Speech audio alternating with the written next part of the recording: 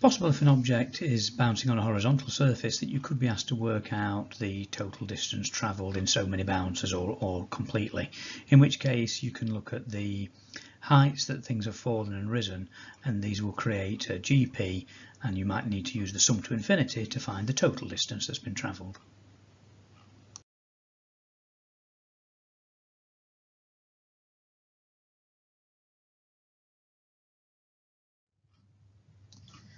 To find the rebound speed, we first of all need to work out the speed of impact, and we can do that by applying SUVATs and using the fact that the acceleration will be positive g. Once the object hits the ground, then we can use Newton's experimental law and get that v equals eu, and this will enable us to work out the rebound speed. We first of all need to find out the height after the first bounce. We can do that if it's reached its greatest height, so v is 0, and the acceleration will be negative g, and therefore we can work out the height after the first bounce.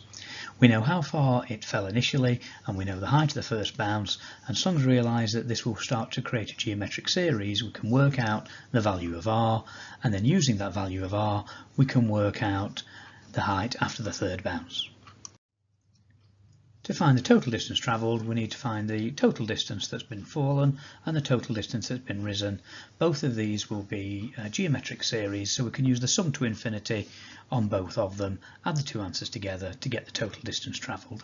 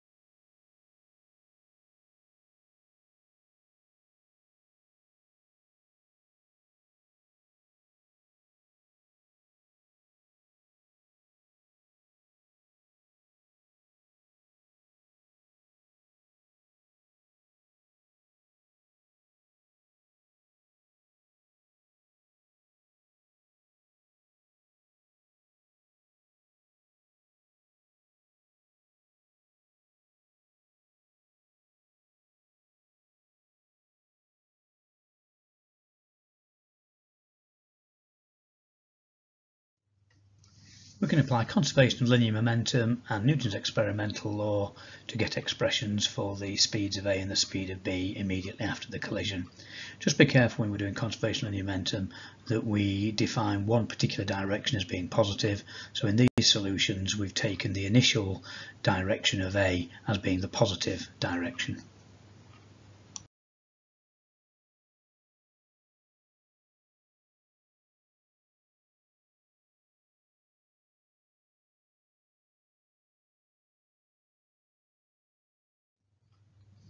We can find the velocity that B comes away from the wall at by using Newton's experimental law.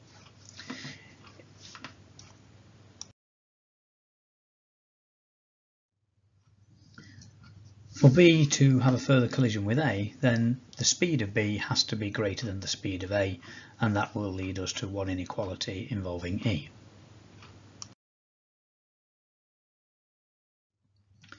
To obtain the second part of the inequality involving E, we need to take into account that A reversed its direction after the first impact.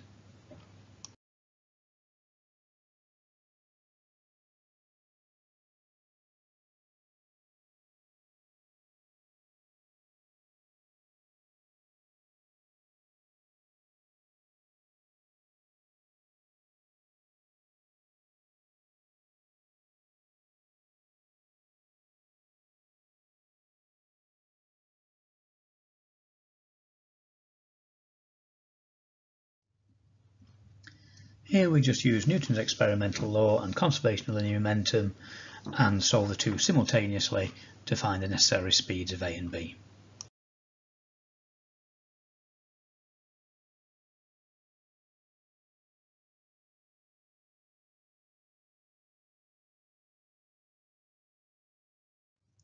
We know the direction of motion of A is unchanged, and therefore its speed has to be positive, and this enables us to find an inequality involving E.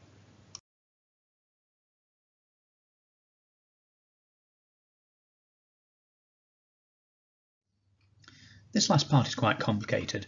We need to consider the collision between B and C and use conservation of linear momentum and Newton's experimental law to enable us to work out the velocity of B after that collision between B and C.